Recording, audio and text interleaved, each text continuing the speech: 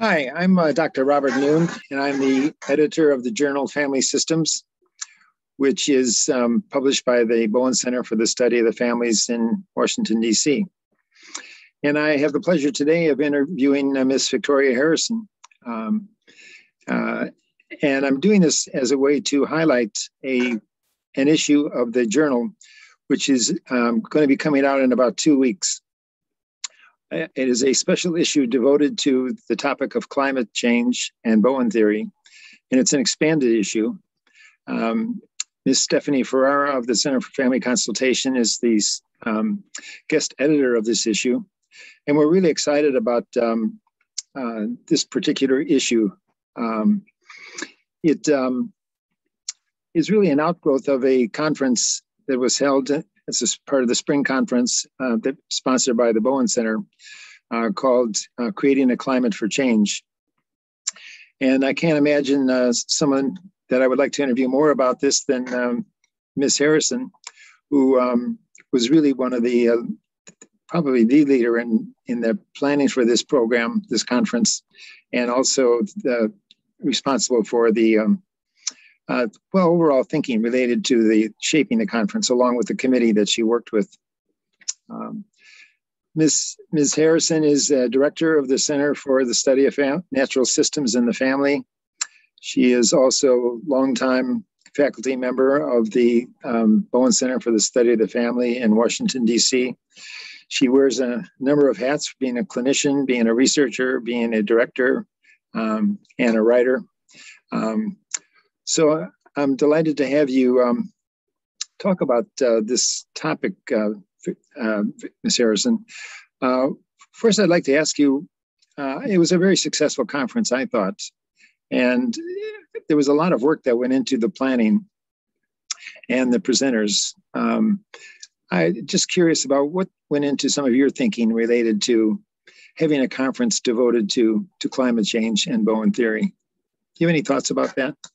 Dr. Noone, several people in the Bowen Theory network have focused for decades on the impact of societal and environmental forces on the human family and on society.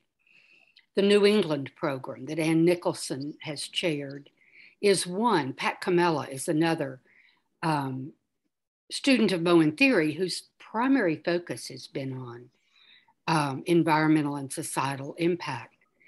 That has not been my primary focus.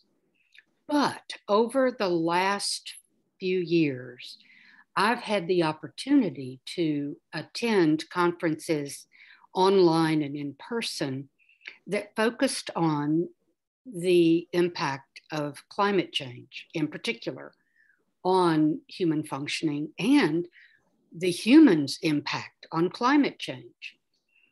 I thought it was very important to learn more about how Bowen theory could address, understand, and produce a perspective for change, for changing the impact of climate change, for understanding and changing the impact of climate change. And I commend the Bowen Center for being willing to host a meeting with this focus in spring of 2020. No one was sure it would be well attended. It was a challenging meeting to organize because in the midst of planning this meeting with a terrific committee, COVID occurred and everything moved from in-person to online. So this was the first major meeting the Bowen Center held online, and everybody put 100% effort into doing it and doing it well. It was a really good meeting. The papers were broad and addressed various aspects of the impact of the human on the environment and the environment on human functioning. I was so pleased when you and Stephanie Ferreira were willing to plan a special issue of the journal to increase the shelf life of the ideas at this conference. Climate change and its impact is not a short-term problem. And the Bowen Center and the programs and the people who were important in doing this meeting agreed that it's important to keep the topic in focus over a longer period of time, both for thinking, but also thoughtful action. So I think that it is, this issue of the journal will make a contribution in many ways to the ability to be thoughtful about factors that are difficult to see and keep in focus.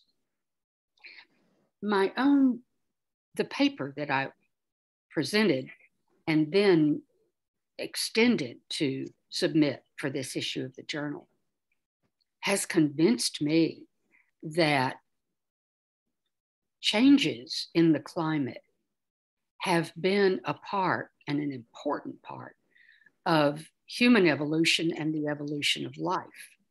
We would not be here without the ability to react to experiences that threaten survival. The history of evolution is a history of those who do and those who do not survive. Changes, major, dramatic, cumulative changes in climate that occur outside awareness for the most part. So being able to sit with a volume of papers that are difficult to read, put them down, come back to them, think about them, is going to be a real contribution to the ability to bring into focus factors that are having an impact on all of us all of the time, and to then use facts and an understanding of facts to develop thoughtful plans and thoughtful action is, I think, a huge contribution to deal with the impact of climate change. Yeah, it's such a broad issue, and obviously probably one of the most, clearly the most important issues that we're faced with for the decades to come. And so I'm glad that this conference, as you said, the shelf life will be extended. And I think it does make a difference for people to not just participate in a conference like that, but to be able to have a document. Unfortunately, we weren't able to have all of the papers, but we do have a number of papers. This is the largest issue of the journal that we've had, which has been in effect, I think, for over 20 or 30 years. And I guess, one of the things that I thought was so important about this conference is such a broad topic, and yet there was a focus in terms of what Bowen theory might contribute to addressing a problem like this. I think an underlying aspect of it had to do with what does one do about the anxiety of a real threat that is occurring on this planet-wide basis, and what can Bowen theory offer to individuals who are seeking to manage themselves in the face of this phenomena, as well as perhaps begin to think about how to address it and take some action steps for themselves in response to this large-scale difficulty that we're all experiencing. Do you have any thoughts about sort of this focus on that Bowen theory brings to the issue of climate change? I guess, an underlying subtitle had to do with anxiety and its impact on the impact of climate change on anxiety for the human. Well, that was one of the primary directions that the conference took. There were others as well. Dr. Bowen wrote, and said that man's disharmony begins with his disharmony with the natural world. And I think that is, when in Dr. Bowen's day, he was focused on population explosion and the overpopulation of the planet and the exhaustion of resources and its impact. Now, I think he would appreciate including climate and climate change as one of the outgrowths of man's disharmony with the natural world. Dr. Bowen also believed that when the human could focus on facts, develop a factual perspective on a problem, that we will activate solving it. Anxiety, as Bowen defined it, reactiveness to threat, real or imagined, anxiety stirs that kind of adaptation. It plays a part in symptoms. But once anxiety occurs and people can think about the sources activating anxiety, people can begin to problem solve and to think about ways to solve those problems. I think the conference contributed toward that. The range of speakers who addressed population as well as climate change, population explosion, societal process. I think the conference addressed the reactivity to the environment in a way that lets us think about it and begin to formulate thoughtful action. The human is also, it is human nature to avoid thinking about a problem. That has probably helped keep us alive since the origin of life. Avoiding a problem, avoiding a threat is a survival mechanism. And it is automatic and instinctive for us to do that. But avoiding a problem can also mean avoiding solutions. And so I think that looking at anxiety more broadly as a reaction to threat can assist people in recognizing and making choices about how we react to climate change, for example. But it's not easy.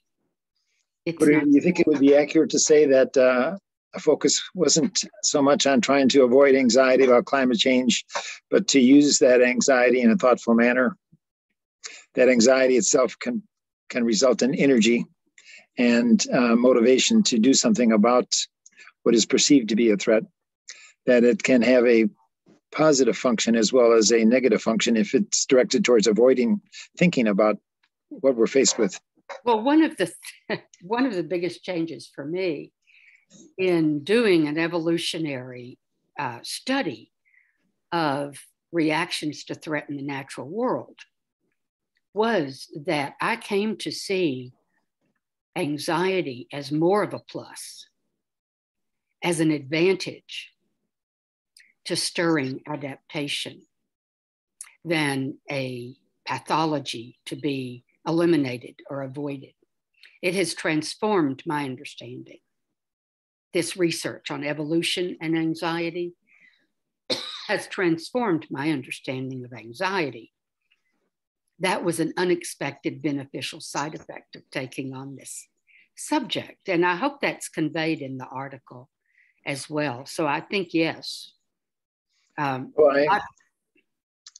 again, thank you for this interview. We're going to keep it short because this is going to be broadcast on the website at the Bowen Center. I hope this will be useful to people in subscribing to the journal and subscribing to this issue. Those who are subscribers of this journal will be receiving this issue, and it should be out in about 2 weeks. I look forward to that. The scientists that I spoke to in developing this subject are all waiting for their copy of this issue. And I think that people will find this issue helpful in addressing climate change and the anxiety that it stirs for us all. I think this will be a very useful issue. Well, let's hope so. And again, I thank you for your own involvement in planning the conference, shaping the conference, and then contributing to what I think is really an extraordinary issue of the Journal Family Systems. So thank you very much, Ms. Harrison. You're welcome. Bye now.